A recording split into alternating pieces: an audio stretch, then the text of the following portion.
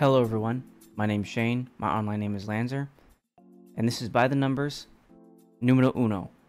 This show will be where I do my combined performance updates on all the different crypto investments that I'm currently in.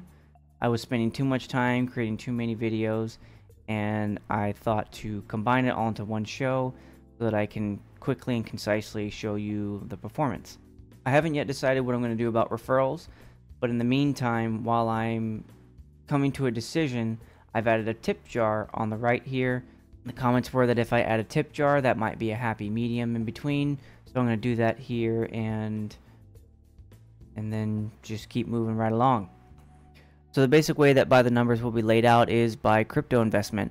So I'll go over my control finance, then I'll go over BitConnect, then I'll go over Bitpetite, and then I'll finally go over Genesis Mining. So as an overview, I've invested $89,000. I've received a return of $41,000 or 46%. I have $47,000 remaining before I break even, or 54% left, and I have a projected return of $112,000 left. Control finance, I've invested $33,000. The principal is not recoverable. The advertised rate was 1.5% daily. The advertised return was $15,000. The advertised return on investment monthly was 45%, and the evaluation period ended up being 120 days. Break even, I have not broken even. I started on August 2nd. 40 days have passed since then, and I have 80 days left. Total payouts have been $16,000 at an average rate of 1.5% accrued per day. So it has met the advertised rate of 1.5%. Total fees have been $247, and the average fee rate is 1.98% from payout to bank account deposit. And the net return so far is $12,000, running in at 36%. Break even is at 88 days, and the projected return on investment is projected to be 179%. At $47,000 returned in that 88-day period. Right now, the Woodlands reinvest is at serious risk. Go ahead and go on to BitConnect. The principal investment was $20,000. It is reported to be recoverable. I have not recovered it yet.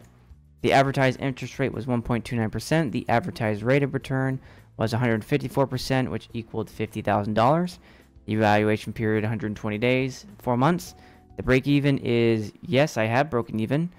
Starting on June 6th, 97 days have passed, 23 days left in the evaluation period, and $24,000 in payouts, an average rate of 1.23%, so it's fairly close to the advertised rate. Total fees is $400. Average fee rate is 2.11% from payout to deposit in the bank account. Net return is $23,000, and I have recovered 115%. So I am now at 15% profit over the $20,000. My break even says it's 89 days, although I need to correct that. It was 84 days, and the projected rate of return is still on track for 147% at a final projected net return of $49,000. The Woodlands reinvest is with caution. Bitpetite started at $10,000. Recoverable principal is no. The weekday advertised interest rate is 4.5%. The weekend, Saturday, Sunday, advertised interest rate is 1%.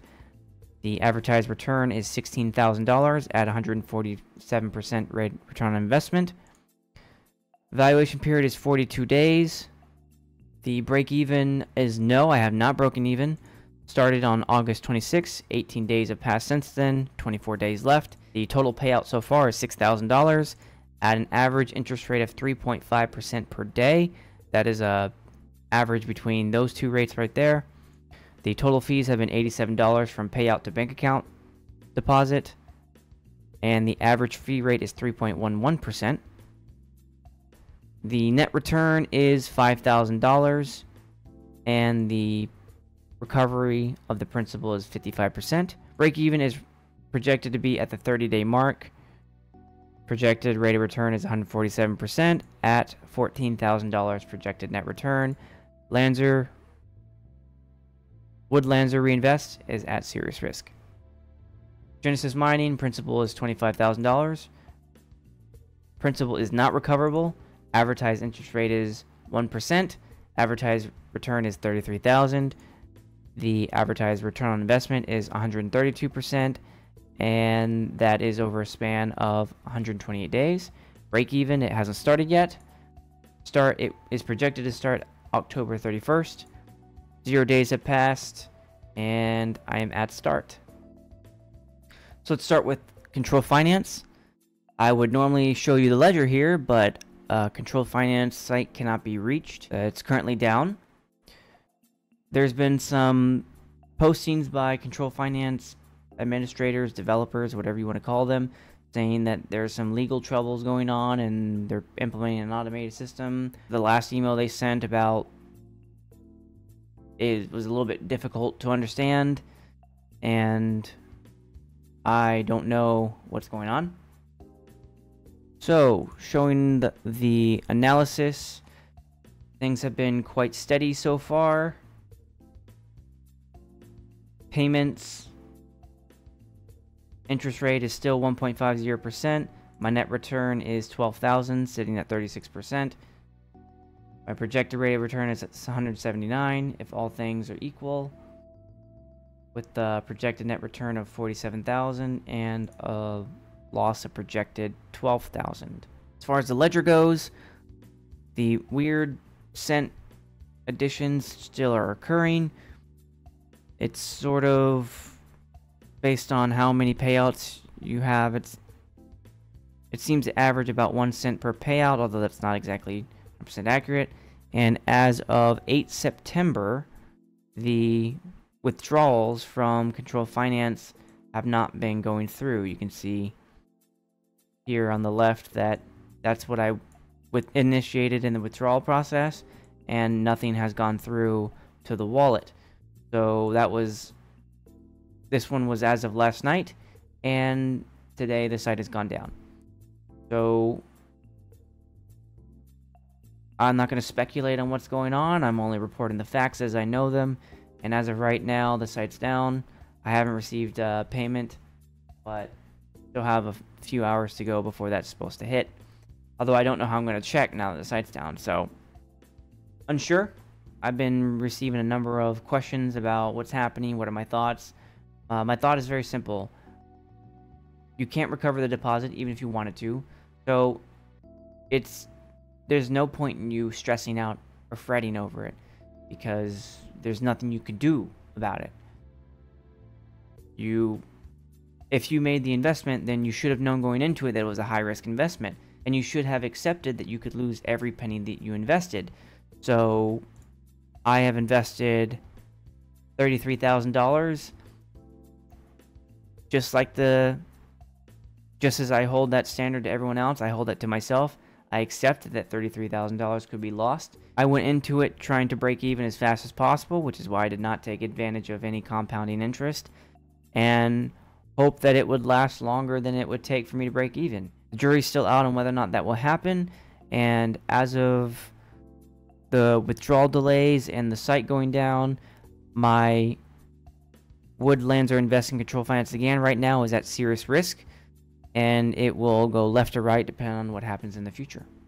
Let's move on to BitConnect. BitConnect has still been going strong and steady. You can see the payouts have been occurring every day as advertised. The rate is still within a reasonable margin of the advertised 1.29. It's now sitting at 1.23. The net return is at 23,000, which means that I have broken even, and I broke even as of day 84. This says 89. I need to check the formula because it didn't stop calculating even after the break-even date, so I need to understand what happened there. But the break-even day was day 84, so that's good news. That means at this point I'm gaining profit on my original investment 97 days ago. I'm on track for 147%, which is within a margin of error for 154%, and my return on principal looking at 49,000. which is an end of 244%. So that's good. The Woodlancer invests in BitConnect coin again, is with caution on the left-hand side, and will move accordingly as things progress. So at this point, BitConnect coin has been doing what it's been doing, which is pays out each day. It moves quickly, and I've experienced no issues depositing into a bank account. So I'm at $20,000 invested, 97 days in, 23 days left. And that's all I have for BitConnect. Next up is Bitpetite, and dividends have been paid out every hour as advertised. As far as the analysis goes, the completion date has changed.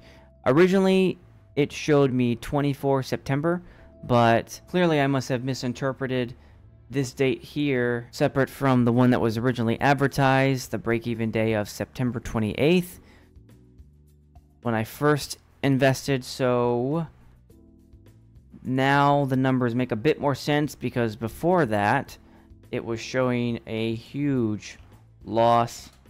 I wasn't even going to break even at the end of the evaluation period, so I changed it to 7 October, which is what I now understand to be the European format here. My evaluation changed from 29 days to 42 days. Projected to be 14,000, which is going to be 147%. A projected loss of $1,400.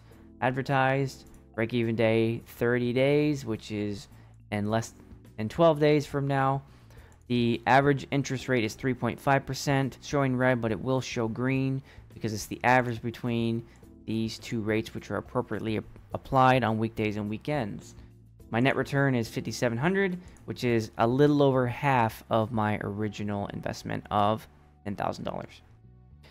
Let's look at the ledger, and it goes on an hourly basis, so I have been recording it on an hourly basis. So as you can see, on Saturday, you receive 1% as advertised over a 24-hour period, and then on weekdays, you receive 4.5% over a 24-hour period as advertised.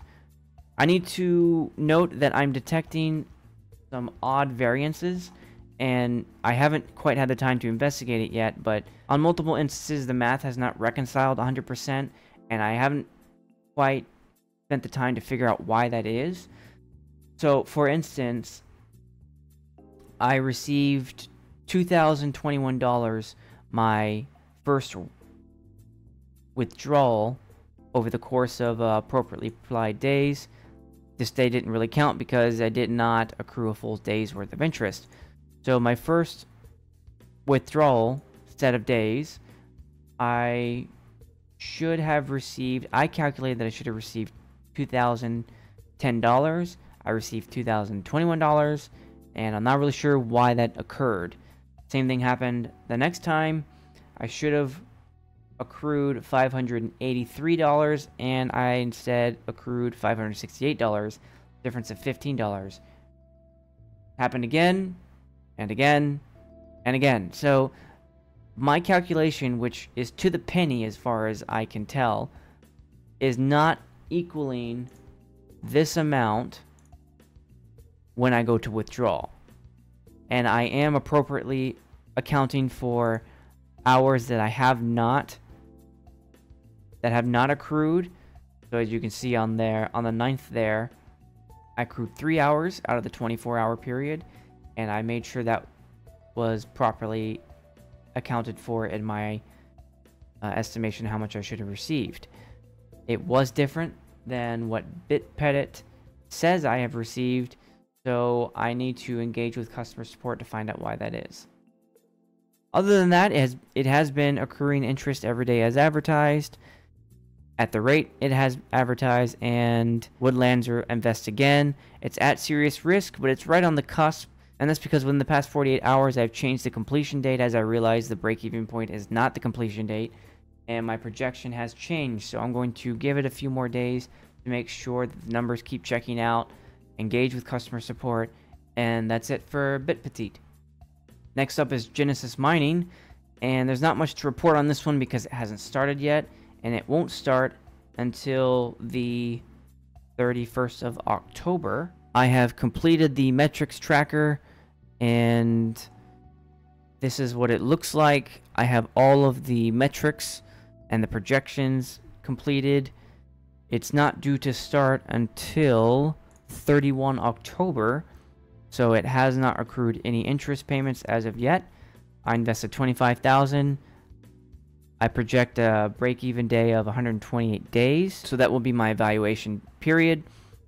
An interest of 1.03% daily, and a return of $33,000 over that 128 days, which is a return on investment of 132%.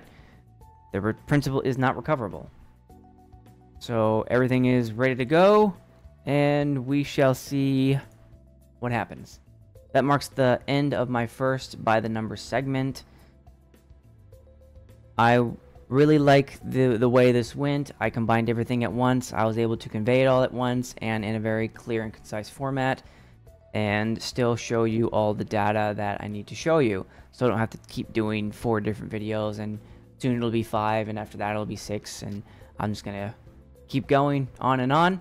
My closing thoughts are that out of all of them so far, it looks like Control Finance was out on top, but as of the last few days where the withdrawals have been delayed and now the site's down, I can no longer say that Control Finance is in the lead as far as the most lucrative investment opportunity, and now looks like it's shifting over to BitConnect, which after 97 days has proven itself that the average interest rate is at least in the ballpark of what was advertised, and the rate of return is looking to approach what it was advertised 97 days ago.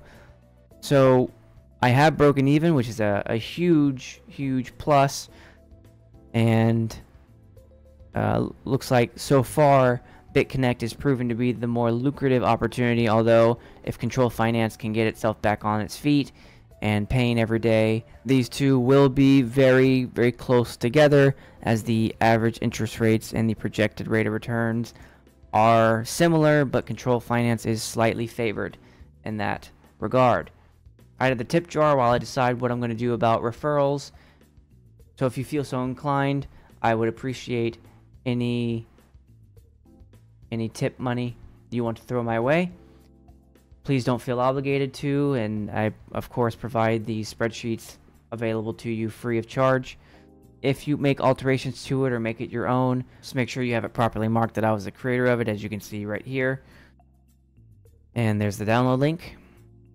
I'm looking forward to the next one, and I haven't decided on how often I'm going to do it, but we'll see.